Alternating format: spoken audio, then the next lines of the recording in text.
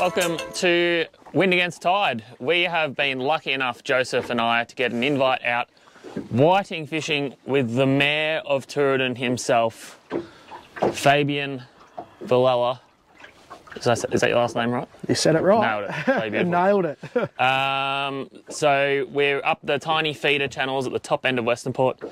I'll let Fabian explain it a little bit further. This is what he's good at, so quite unusually for me, I've literally just jumped on the boat and I'm just going to watch and shut my big mouth for the day and actually learn some stuff.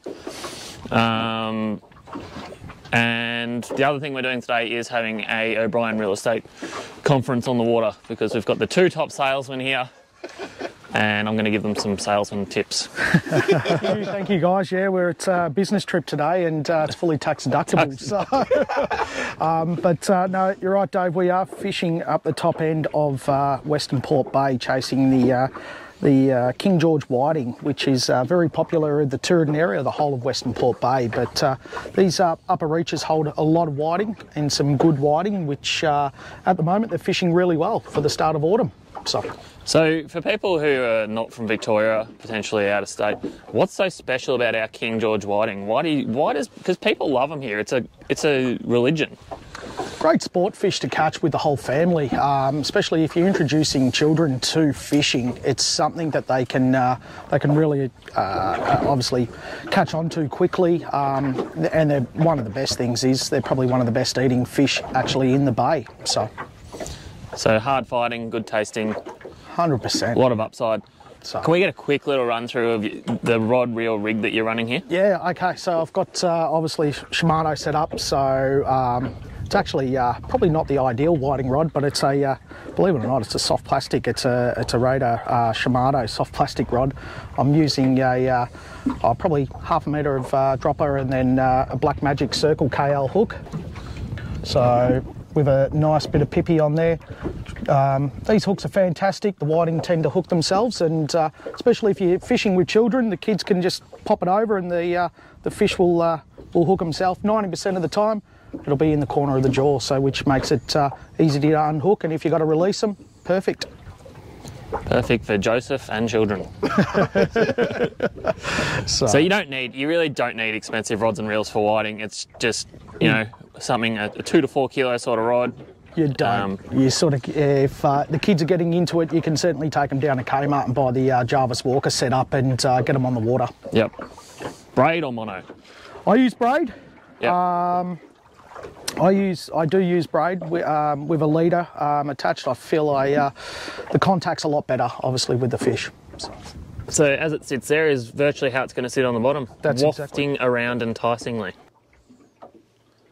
So you're just bouncing the sinker off the bottom to maintain contact? That's exactly right. Yep. So on. Oh, is he calling this a whiting? I reckon it is. It's legitimately first drop here, people. It's only little. Oh.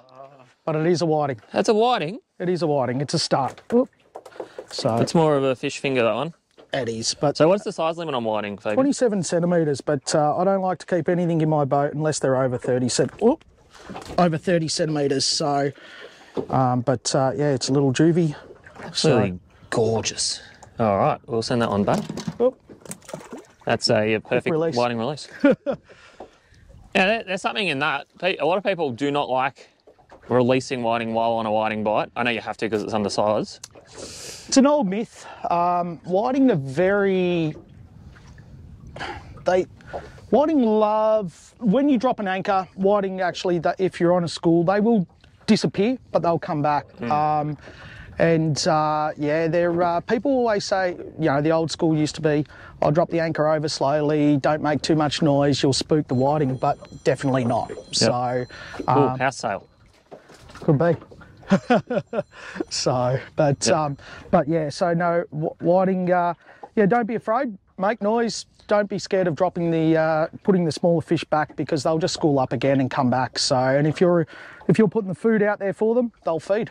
Yep. Hey, something quite interesting is Joseph and I sometimes go flapping around in the ocean at Flinders Mushroom Reef Marine Park. There's massive whiting in there. I don't know if you know that, Fabian. No. Not allowed to catch them, but they're literally like 40 to 50 centimetres, and you can snorkel around with them. And if you put your fins on the sand and puff up the sand, they come in 100 straight away. Yep, that's exactly right. So I tend to not use burley fishing the top end of Westernport Bay, because the current obviously runs. The only time I'll use some chook pellets is actually, you know, when the tide does slow down, to try and bring the fish closer to the boat. But every now and then, when you're whiting fishing, if you lift your sinker up and down, it creates a puff of sand in the water, which is like a natural burley for them, and they gather around it. And if you've got the bait wafting there and it's moving, well, they'll attack it. The fish will definitely attack it. So, all right, we're going to get a full spread going here, and it'll be when they're on. There's screaming and happiness, fish flying into the boat.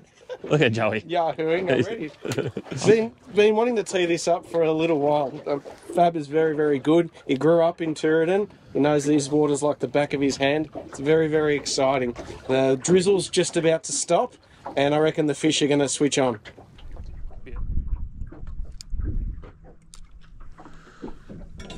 Oh, he's on there. Got him.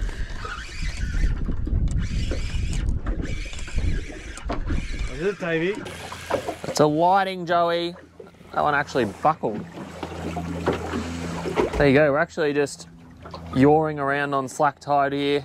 Probably not really expecting much. Oh dear.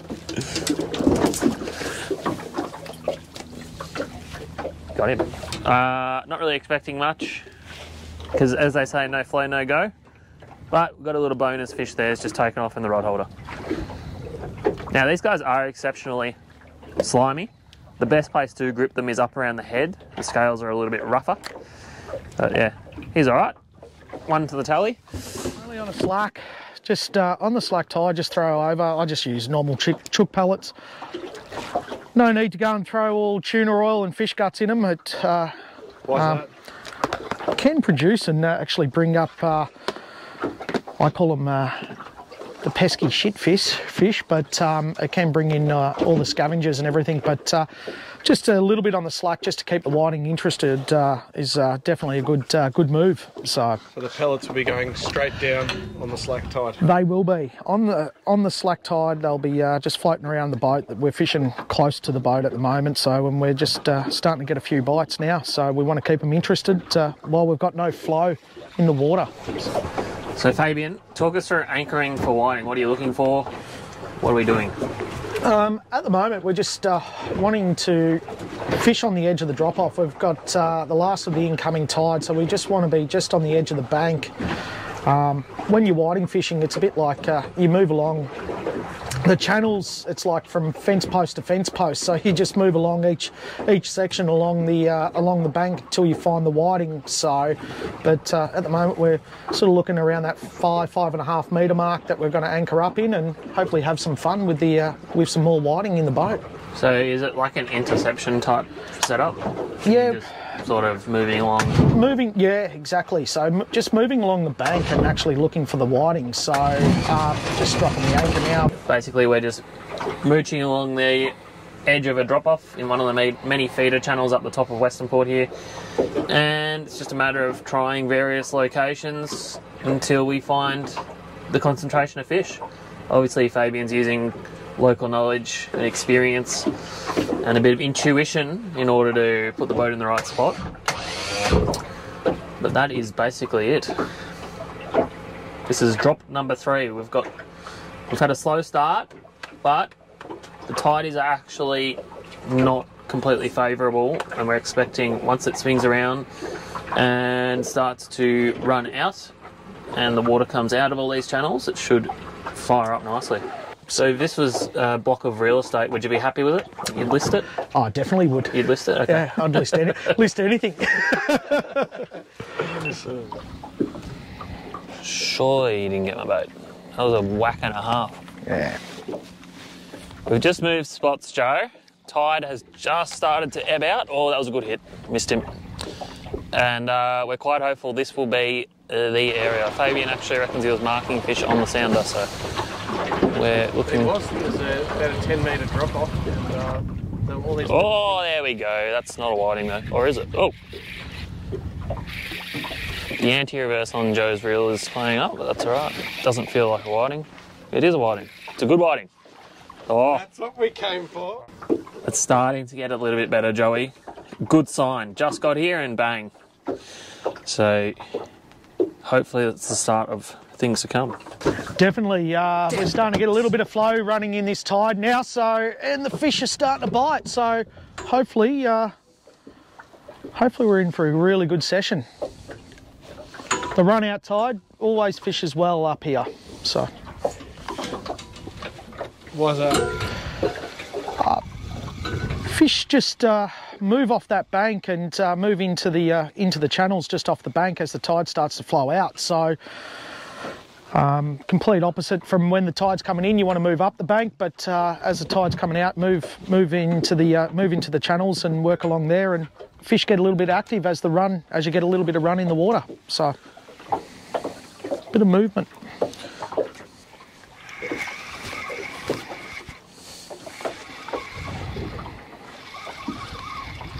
Oh yeah, that's him. That's him. Oh.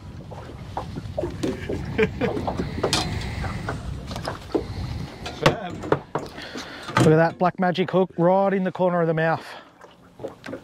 That's why we use them.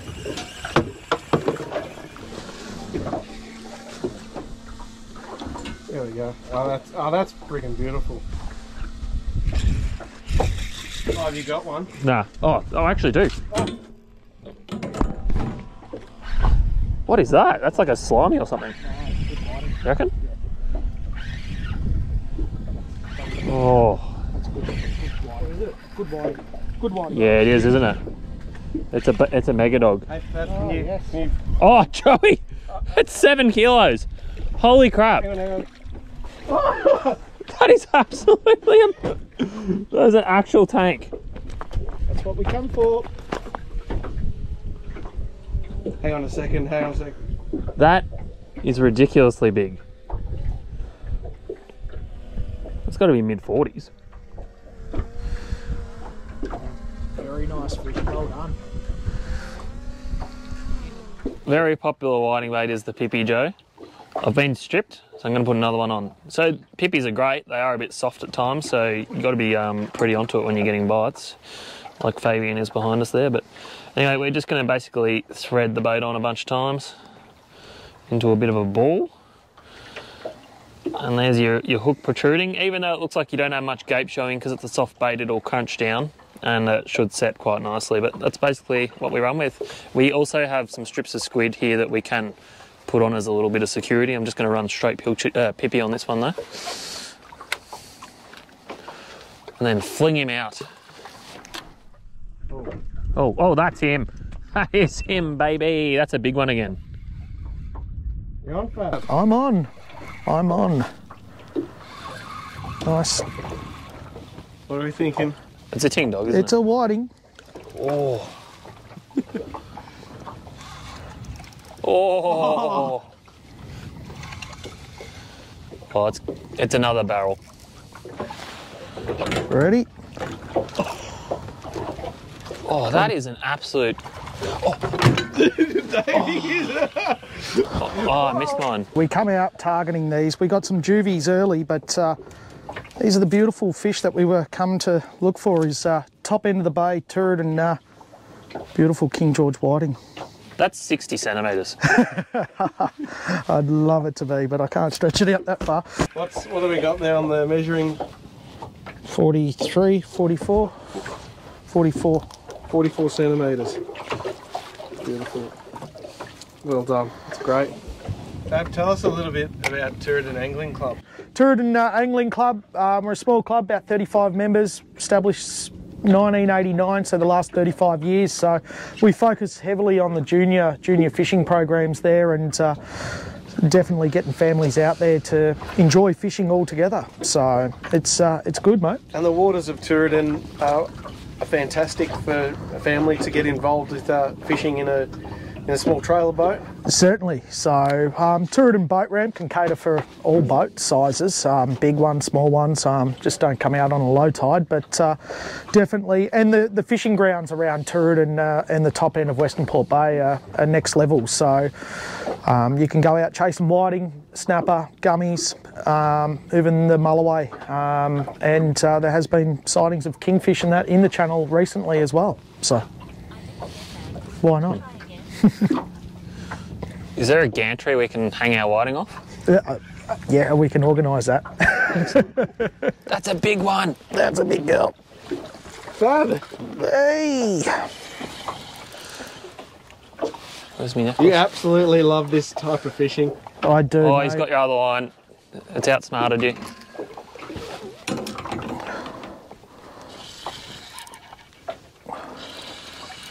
Oh, Joey, that was nearly doubles. Ah!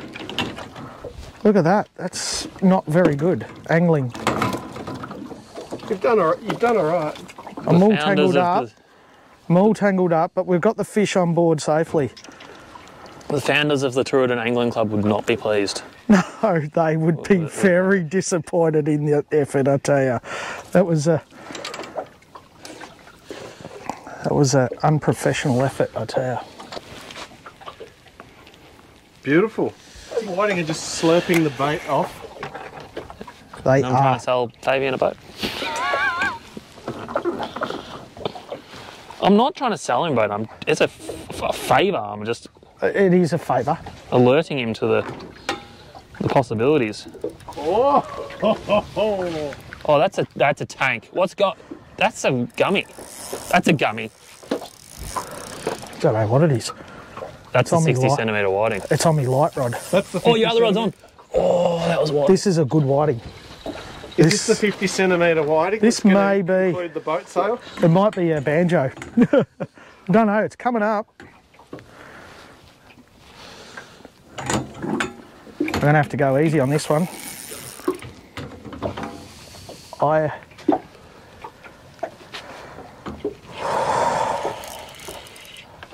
It's going like a whiting, but I don't know. You reckon you're going to need the net? Oh, I'm getting railed over here. Maybe.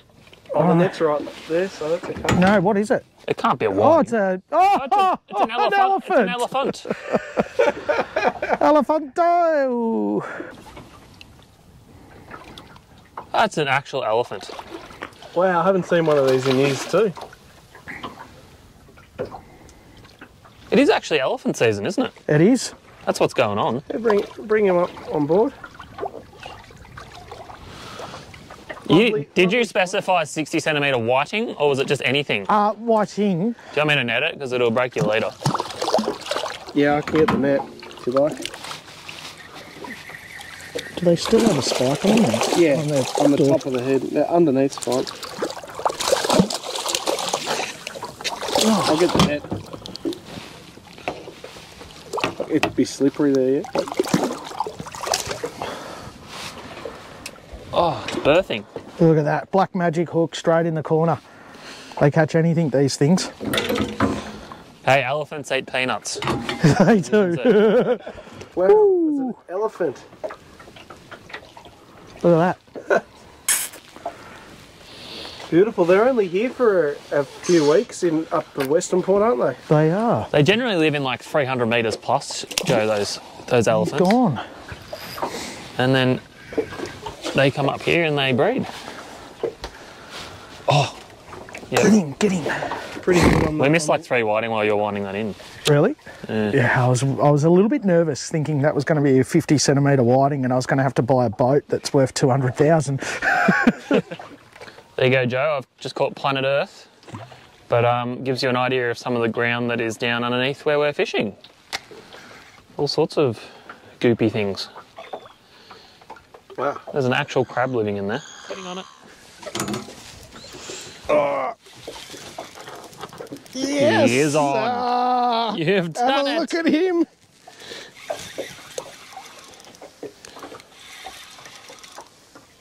Having a wonderful afternoon here. Is that because you put a tentacle on that one? Have a look. Hoist him aboard. Yes. Oh, that's a really nice fish. Absolutely beautiful. Have a look.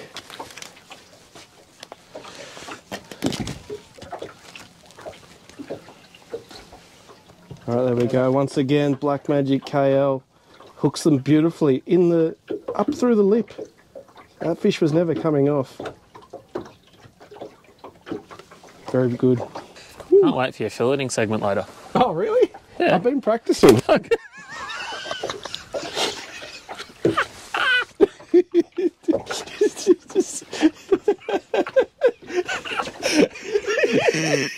I hit with force, man. It made such a good connection. We're calling it, Fabian. We're calling it. Been a great day.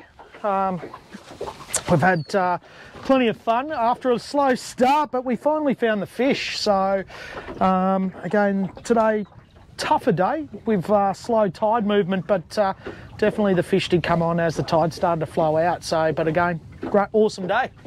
Thank you from myself and Joey for taking us out. Pleasure. Definitely have learnt a fair bit, so been a good day. A few laughs. Yes. Joe's happy. Lighting tacos for dinner, you reckon, Joey? Absolutely. Little soft tortilla, squeeze of lime, little bit of coleslaw, some kind of dressing. Chef's kiss. Joey's lighting up at the prospect of cooking all those fish, and I'm lighting up at the prospect of him filleting them all.